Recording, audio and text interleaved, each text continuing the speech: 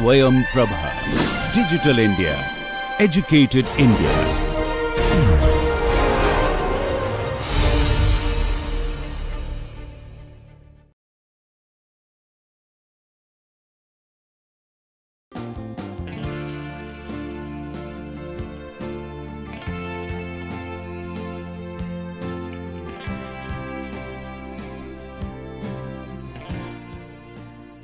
So, welcome back.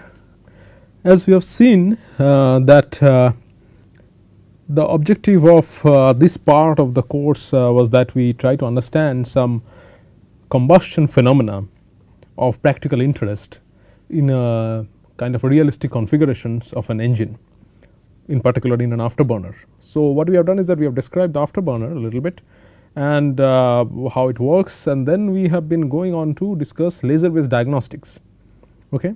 So, at length we have discussed about laser induced fluorescence, which is one of the most prominent techniques to measure intermediate mass species mole fractions, okay, in a given field, and it has especially with that, because we want to know more and more about turbulent combustion, laser induced fluorescence has really helped in visualizing the flame location and the flame structure as such.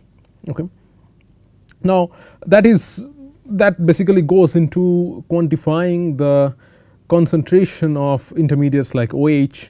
You can also do laser induced fluorescence of alongside OH, you can do with formaldehyde, you can do NOx, NO, you can do PLIF of CH and so on and so forth. You can also do PLIF of O atom, etc. So, PLIF you can really do of many important intermediates, and it has been a very important laser based diagnostic technique that has been used by the combustion community to basically understand the flame location and understand and resolve the flame structure. Even people have used PLIF to understand how thick is the preheat zone and how does the reaction zone structure looks like. Of course, you have to do PLIF of different intermediates and so on and so forth. So, PLIF is very important. But only PLIF is not enough, because PLIF tells you about the concentration of the intermediate. You need to know how the flow field also looks like, okay. Especially if you are working in a turbulent flow field, you invariably need to know how the flow field looks like. And the most important non-intrusive laser based diagnostic technique that has emerged as one of the most important techniques in fluid mechanics for velocity measurements is something called particle image velocimetry. So, we are going to discuss particle image velocimetry here. We will not go into as elaborate details as that of PLIF, rather we will just give a very short introduction, because this is more than the technique is of course important, but more than the physics of the technique, a large part of PIV goes into like data analysis, how you can get meaningful results out of a PIV images or the Mean scattering images, but I will just give you the very basics here. Okay. So, what do you do in PIV? PIV, as the name suggests, is particle image velocimetry. It involves particles. Okay. If you look into the fluids surrounding, you cannot visualize, you cannot see, measure the velocities, you cannot visualize the fluid. Okay. The air is transparent, you cannot see air, right. So, to visualize that, you need basically first you need tracer particles. Okay.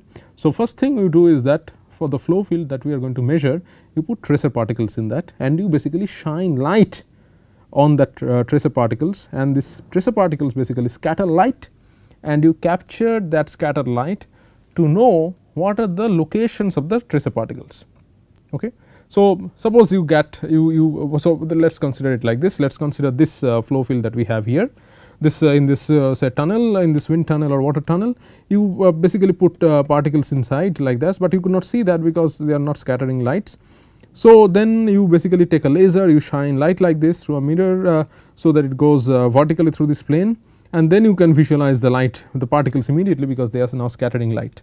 And then this, suppose this is your interrogation window which is being captured by your camera, okay, and you basically capture this image, and you get an image of basically particle positions, or particles which are scattering light at their particular positions. Okay. So, what you do is that you take in a given, after a given interval of time, you take another such image. Okay. So, in one image, suppose you have particles scattered like this. In the next image, which is taken after delta t, you get particles also scattered, but you see these particles, because there is a flow in this direction, these particles must have moved in position in the corresponding same frame, because the flow has advected them, okay, in some direction. Okay. So, then what you do is that in PIV you do not calculate the displacement of individual particles. What you do is that you break up this whole grid into several like parts. Each of these boxes may be like 32 cross 32 pixels, 64 cross 64 pixels, so on and so forth, and then you find out by cross correlation how much does, on average, how much does this set of particles inside a given box move in a given amount of time. Okay. So, for each particular box you get basically a displacement vector, okay, delta S vector say, and since you know after how much of amount of time you shine the laser. So, from delta S by delta t you can get the velocity vector. Okay. So, for each box you basically get a velocity vector by combining, by finding out the displacement from these two images. So, that is what is being elucidated here. So, here you see that you shine the laser and you capture this image here at t time t, and then you this in the second shot these particles have moved, and then basically, so this is say one of this represents one of this box, and you basically then find by cross correlation you find out how much does this set of particles on average move in this box, okay, and that is your velocity vector. So, the most important thing is that PIV gives you the, does not give you the velocity of individual particles, it gives you the velocity field, it gives you the velocity at these boxes or at these grids, individual grids being of given number of pixels, some pixel cross some pixel, okay, 32 cross 32 pixel is a standard thing that you typically do. Of course, now you see that this is basically a statistical process by which you calculate, you do not calculate the velocity of a single particle, you calculate the velocity of at least say 10 to 12 particles inside a given box, and there are numerous guidelines by what your delta t should be, like your delta, your displacement in this amount of time should be greater than 0.1 pixel, and it should be less than like the window size by 4. Typically those there are different such guidelines, and one has to know the guidelines to get reasonably good vectors. But the processing in PIV is very important. As such, the physics is just here the light matter interaction is just scattering. So, you shine light and you get the particle images, just like the way you visualize smoke, right. So, you shine light, you visualize smoke, and if you take an image you will get a picture of the smokes. Of course, you do not get individual smoke particles here. The target is to get, at least you have to resolve these particles positions at that particular time, because without that you cannot obtain the velocity vector. So, it is the physics of light matter interaction is not that complicated here, like it is more involved in PLIF, where it is like real quantum mechanics is involved in laser induced fluorescence. Here there is nothing as such, it is much more simple, but the post processing is very involved, and you have to have very special post processing algorithms to extract these velocity vectors efficiently and correctly from these two sets of images that you get. And of course, both PLIF and PIV can be obtained at high speeds, and nowadays one can also obtain, this is in one plane actually, as you see that this light sheet is made, but if it is more thickened a little bit, this light sheet is thickened a little bit, one can get the third component of velocity also if you use two cameras, something called stereo PIV, and nowadays if you can even do volumetric measurements by using multiple cameras called tomographic PIV. So, flow field measurements are pretty advanced yet, and laser induced fluorescence have also been used to understand the species concentration fields as such, and so you have techniques on one hand to quantify the species fields, you have techniques on one hand to essentially quantify the velocity fields. So, both using these two we can have a reasonably good understanding of how does the intermediate field looks like in a given flow. Alright. So, now we are in a good shape. We know how to use what is laser induced fluorescence a little bit. of course, you see these are more involved techniques, it is like it takes years to master them. So, but this is just a very brief introduction. So, but you need to read more, and we need to understand, we need to have into practical hands on experiments to really understand, have a solid control over these techniques. So, both of we do in our lab, and essentially both PIV and PLIF we do in our lab, and these are workhorse techniques to essentially understand the turbulent flow, turbulent reacting flow that happens inside a combustor. Okay. Now, let us go into the actual problem at hand, that is the bluff body flame whose stabilization mechanism we are interested in. So, we are interested in bluff body and swirl stabilized flames. If we just discuss this a little bit. So, we have already got introduced to swirl stabilized flames. So, you see that both bluff body and swirl stabilized flames are essentially ubiquitous in propulsion and land based power generation systems. We have already seen that in the primary zone of an annular gas turbine combustor, in the main gas turbine combustor, they use swirl flames. Okay. The reason people use swirl flames is that you see the swirls as they create this bubble, and the whole spray the sprays as well as the spray cone angle as well as the flame cone angle also diverges. The resultant flame size is little bit compact. Okay. Of course, it comes as at a price of a pressure loss, but it is the flame is compact. So, as a result of that, the whole gas turbine combustor can be compact. Okay. Now, it is important to make it compact because the gas turbine combustors are very high pressure. So, you cannot have a high pressure vessel which is very big in size. It is more costly to and more difficult to have a designer or something like that. So, gas turbine combustors are made compact, and of course, they are made of very high temperature resistant materials also. So, you cannot really have a very big combustor, that is really not realistic. So, it is imperative to have gas turbine combustors compact, and for that we use swirl flames. On the other hand, there is we need the particular ramjet and turbojet afterburners, the ramjet engines and the afterburners, and even scramjets use bluff body or strut type flame holders. So, all these applications you use bluff body type flame holders, which will come. Okay. So, the basic motivation behind using these, either the bluff body or the swirl type flame holder, is essentially same, that is either the swirl type flame holders or the bluff body type flame holders. Both of them do the same thing in the sense that they create a local low velocity recirculating region. Okay. That is, they create a recirculation region. If you have a bluff body, but the physical object itself creates a recirculation region downstream. If you have a swirl, when the swirl number is pretty large, you see there is a vortex bubble breakdown that happens, and that itself creates a recirculation region.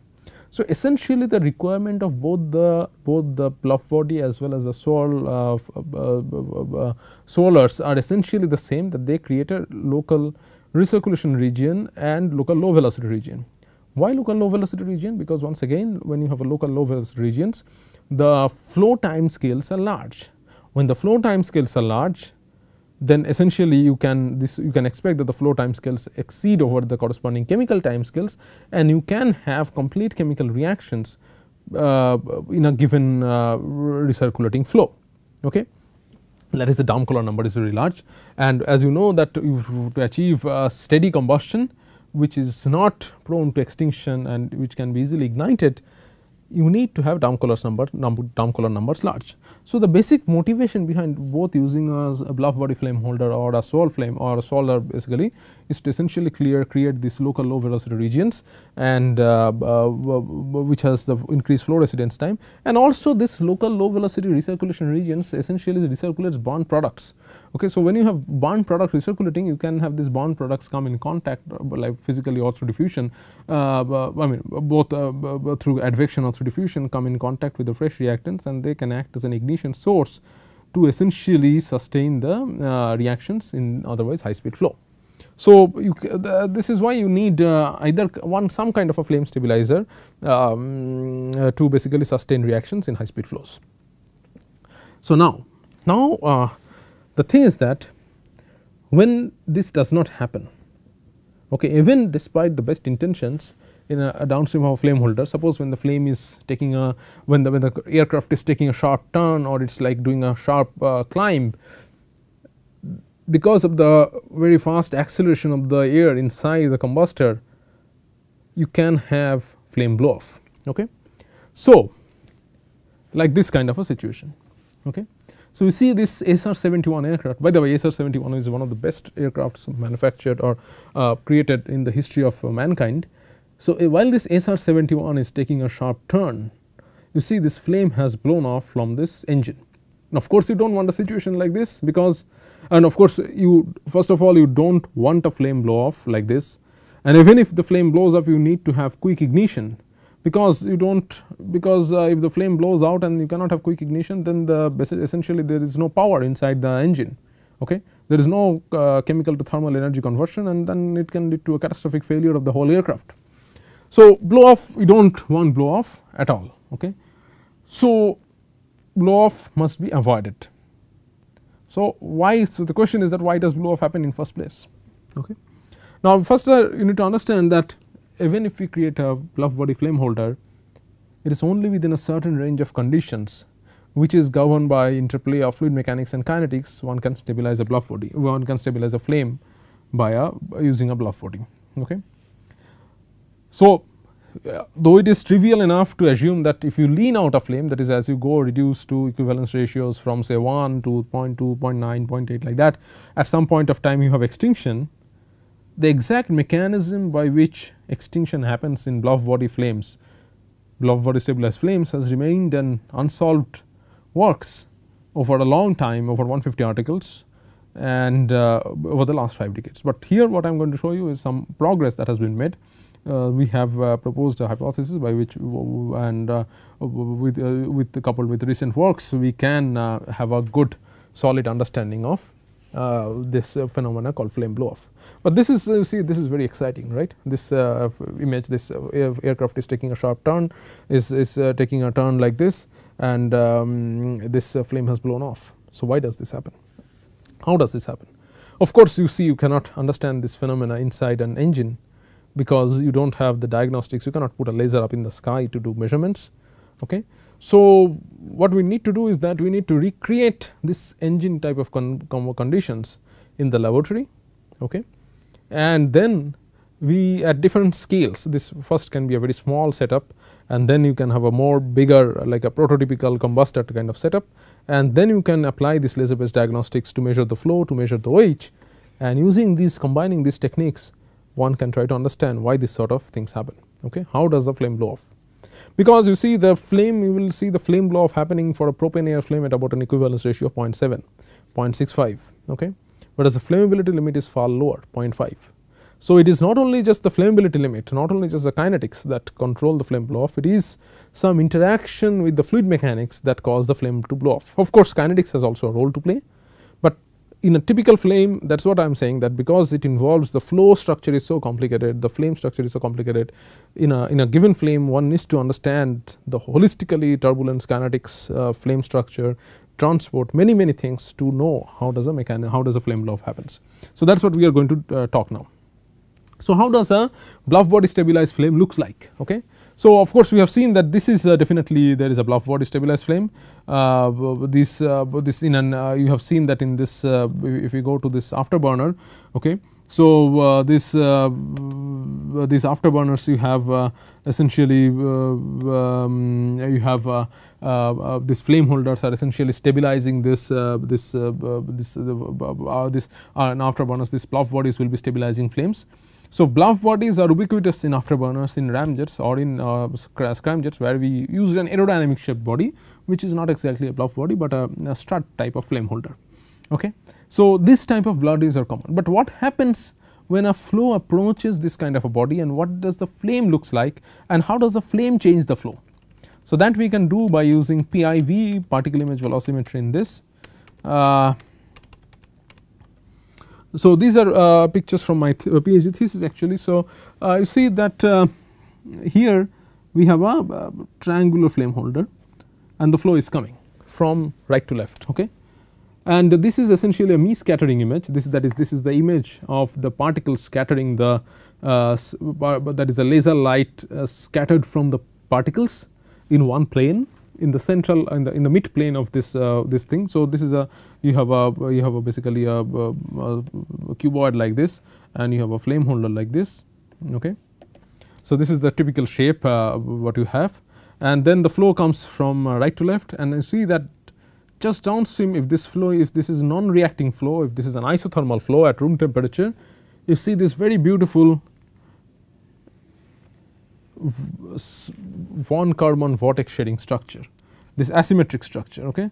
Why is asymmetric? You have a vortex eye here, you have one eye here, you have one core here, another one core here. Okay. And then if you do a PIV, you will see this beautiful sinusoidal structure where this different recirculation zone structures are formed. So, while it is non-reacting, the flow downstream of a bluff body is asymmetric in nature. It is characterized by von Karman vortex shading when the Reynolds number is greater than about 70. Okay. And this is essentially a manifestation of absolute instability. Okay. There can be two types of instabilities, absolute and convective. So, this is a manifestation of the absolute instability. Okay. Now, when you have a flame stabilized along the shear layers, okay, but okay, before that, in here what you have is essentially you have in the near field you have this symmetric Kelvin-Helmholtz vortex shading, and in the far field, okay, you have this asymmetric von Karman vortex shading. Okay. So,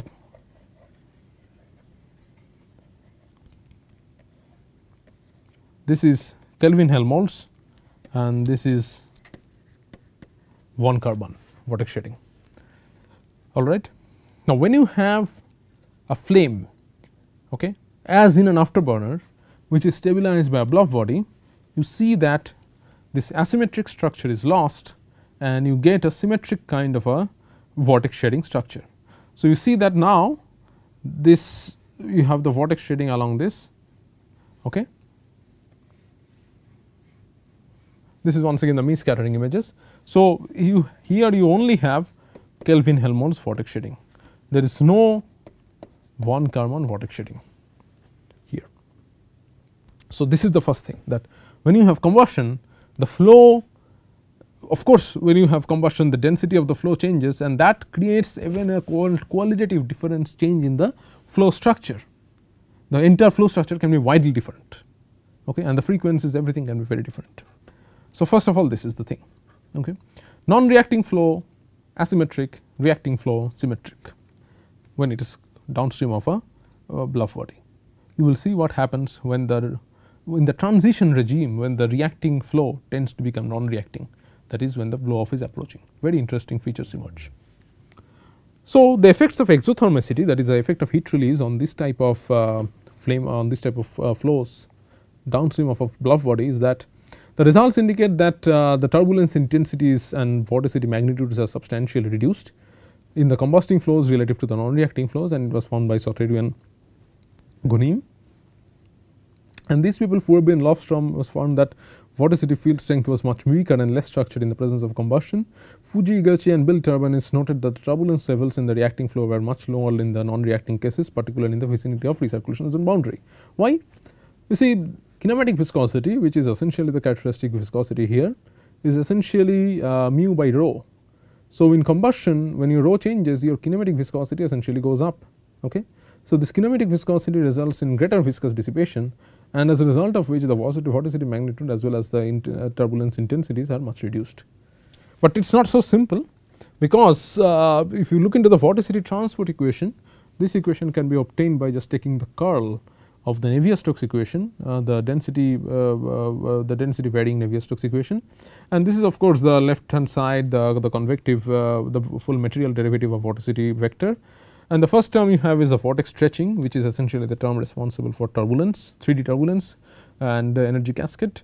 Then you have gas expansion, which is a negative term. You see that when you have divergence of V not equal to 0, as you can have in a combustion, then this acts as a sink for vorticity. Okay, typically, and this is very interesting, this paraclonic vorticity, this is a positive sign. term, that when your grad P, that is the pressure gradient and density gradient, are misaligned, then this misalignment can cause some production of vorticity. Okay.